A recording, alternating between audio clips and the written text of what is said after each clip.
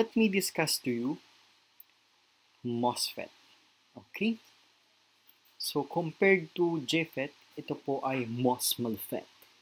Okay? Last ko na yan. So, a MOSFET, guys, has no PN junction compared to JFET, which has a PN junction. Okay? You may say, Sir, anong tawag mo dyan? Okay? It has something to do with their construction, guys. Actually, that is already with IC fabrication, which is masyadong malalim na electronics na po yun. Okay? So, compare these two pictures. They are two different pictures, guys. But it will tell you something about MOSFET. MOSFET stands for metal-oxide-semiconductor field effect transistor. Metal po ito. Insulator ang gamit natin ditong material, itong part na to. Kaya yan ay silicon dioxide, kaya oxide material. And then semiconductor, itong part na to. So, metal oxide semiconductor. Okay, at dahil po ang gate natin ay insulated, ito po kaya naging insulated, tinawag po dati ang MOSFET na IGFET or Insulated Gate Field Effect Transistor. May dalawa tayong types ng MOSFET. It could be D-MOSFET, ito, or ito, E-MOSFET po. So, we can differentiate a D-MOSFET from E-MOSFET if you're going to look at its schematic symbol. If it's an E-MOSFET, guys, the lines here are broken. Well, with regards to operation, kaya po yung broken. While kapag D-MOSFET, buong-buo po yung linya natin dito. With regards sa pagkakabuo or construction, guys, or structure, if you're going to notice, if you are using an E-MOSFET transistor, these two N-type materials are not connected physically. While sa D-MOSFET, they are connected physically po. Okay? So, unahin natin, guys, aralin ang isang D-MOSFET. Ang D-MOSFET, guys, ay nag-stand for depletion type MOSFET. Again, it is the schematic symbol for D-MOSFET. So, it has a physical or structural channel. Ito po. And nag-ooperate siya both in depletion and enhancement mode. Okay? Kaya po, ang iba, tawag sa kanya DE MOSFET. Okay, guys.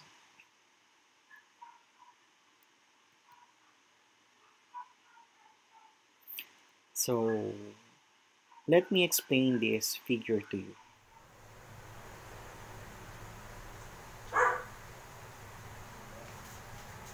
So, let me explain to you the two ways of modes of operation of DE MOSFET. Okay? So, kung nakikita nyo, meron tayo ditong structural channel and meron tayo ditong substrate. Okay? So, mag-apply ako dito ng negative VGG. Okay, guys? So, ma-accumulate po dito ang negative charges natin. Okay? Ano ba ang majority carrier ng N-type material? Electrons. So, negative din po. So, by the law of repulsion and attraction, same charges repel, opposite charges attract. Okay? So, may negative akong supply dito, and then yung charge carriers ko dito, or yung majority carriers ko dito sa N-type material, ay electrons din. So, since pareha sila ng charge, ang tendency, ma-deplete po ito, or ma-repel. So, mababawasan po tayo ng electrons dito. So, as you can see, this structural channel here is depleted or may pagkukulang or nakukulangan ng charges. So, since depleted siya ng carriers, yung ID natin ay mas mababa sa IDSS natin. Okay? So, pwede lang siyang mag-range from 0 to IDSS. Kasi nga, nababawasan yung channel conductivity natin dahil na-repel yung ibang charges. At yung natitira na lang dito, ibang positive ions na lang po. So, kumbaga, sa tulay, humihina ang pundasyon. So, analogy lang. Kapag ganyan po, nag-ooperate ang ating D MOSFET sa depletion mode. Okay? Next, paano naman kapag nasa enhancement mode? Sa enhancement mode po, ang ina-apply kong voltage dito sa gate, again, sorry, this is drain, source, this is gate. Ang ina-apply kong voltage dito sa gate ay positive. So, may na-accumulate ako ditong positive charges. And then, anong majority carriers ng N-type? Electrons. So, by the law of attraction and repulsion, opposite attracts, same charges repel. So, opposite, they attract each other. Therefore, mas na-enhance yung channel conductivity natin.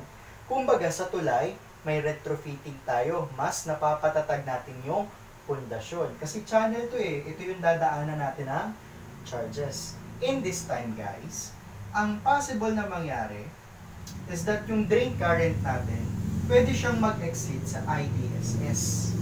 At kapag ganyan, tayo po ay nag-work sa tinatawag nating enhancement mode. Okay? So, again, kapag negative yung sinupply ko dito, tulad dito, nadideplete ng charges, humihina yung channel conductivity, therefore, nasa depletion mode tayo.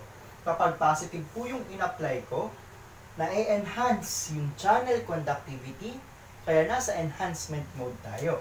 So, possible mangyari sa depletion mode, the range of current is from 0 to IDSS. Ito naman, pag enhancement mode, ang range natin ng ID is pwedeng mag-exceed ng IDSS. Okay? So, isa pa, conclusion, kapag N-channel D MOSFET po tayo,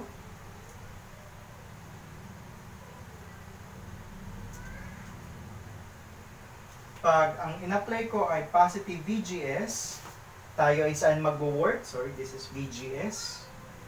Mag-work po tayo sa enhancement mode. At kapag negative VGS po, saan tayo mag-work? Sa depletion mode.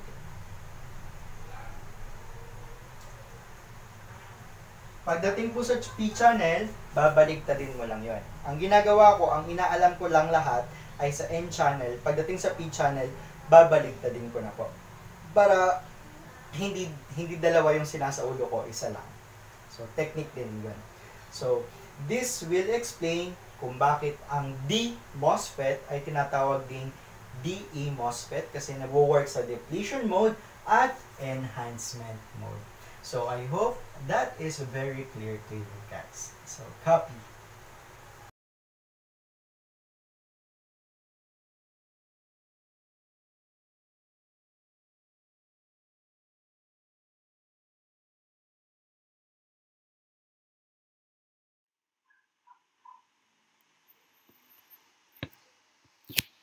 So let us compare the transfer characteristic curve and drain characteristic curve of D MOSFET and JFET. Kung natatandaan nyo guys, sa JFET, hindi na pwedeng tumaas pa ang current sa IDSS kasi pinakamalaking posibleng current na yon. Pero kung titingnan natin ang transfer characteristic curve ng isang D MOSFET, anong napansin nyo? After nating ma-reach ang IDSS na 8 mA, nagkaroon ka pa dito ng linya. Okay? So, sa D MOSFET pala, pwedeng mas tumaas pa sa IDSS ang current natin. Yes po. Ang scenario na yun, kung saan mas mataas pa yung current mo sa IDSS, ay tinatawag nating enhancement mode. At kung i-connect mo itong dalawang graph po na ito, kapag ikaw ay nag-ooperate 0 hanggang VGS off, ikaw ay nasa depletion mode. While, kung ikaw ay nasa pataas ng VGS, so above VGS or greater than VGS, let's say 1 volt, nag-ooperate po tayo sa enhancement mode. So, yun po ang ibig sabihin ng depletion at enhancement type sa DE MOSFET. Okay, guys?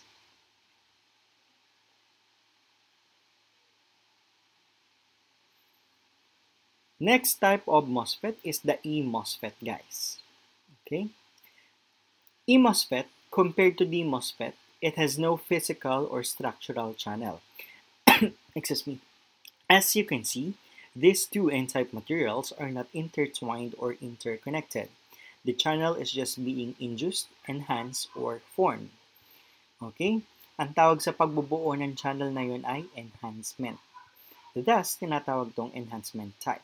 Hindi katulad ng MOSFET na kaya mag-operate sa depletion at enhancement mode, ito sa enhancement mode lang po nag-ooperate. And kung titingnan mo yung schematic symbol, kaya po broken lines yun kasi broken po itong part na to kasi nga wala silang connection.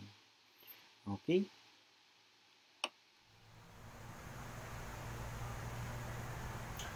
Hello guys, so let me explain on how an MOSFET operates.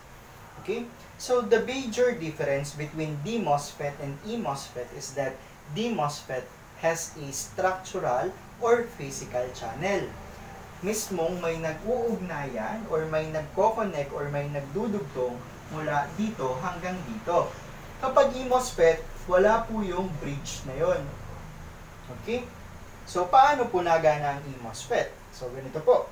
Sa gate natin, maglalagay tayo ng isang bias voltage. Kapag positive yung nilagay natin, may ma-accumulate ka ditong positive charges. Okay? Since P substrate yung ginamit natin,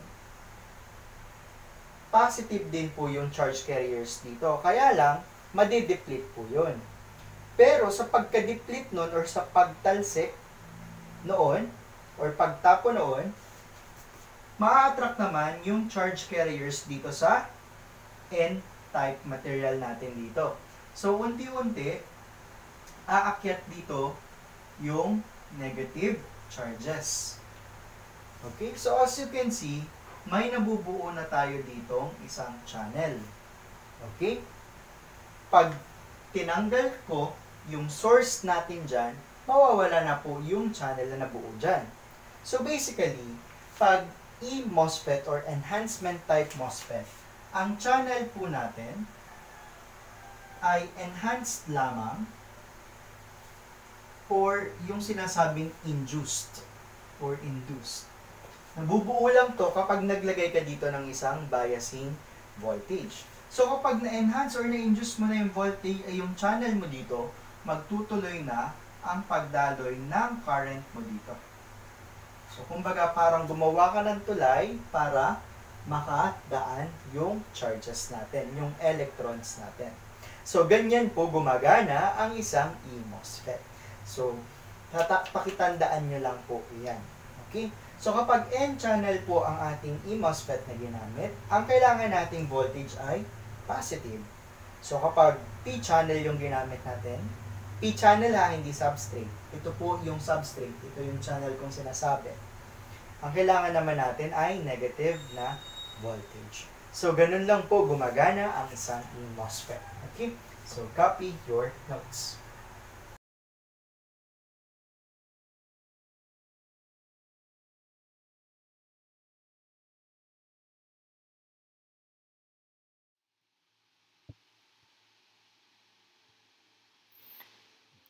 With regard sa last video guys, di ba kailangan nating i-bias properly itong voltage natin dito para makapag-produce po tayo ng channel. So if you are using N channel, you need a positive VGS, and if you are using an P channel, you need a negative VGS guys. Okay. So, anong tawag po dun sa voltage na kailangan nating ma-reach kung saan magkakaroon na po ng channel? Yun yung tinatawag nating VGSTH or threshold voltage. Remember, kapag na-reach po yung voltage na yun, dun ka palang magkakaroon ng channel. Dun palang mai-induce, dun palang magkakaroon ng daloy ng kuryente. Okay?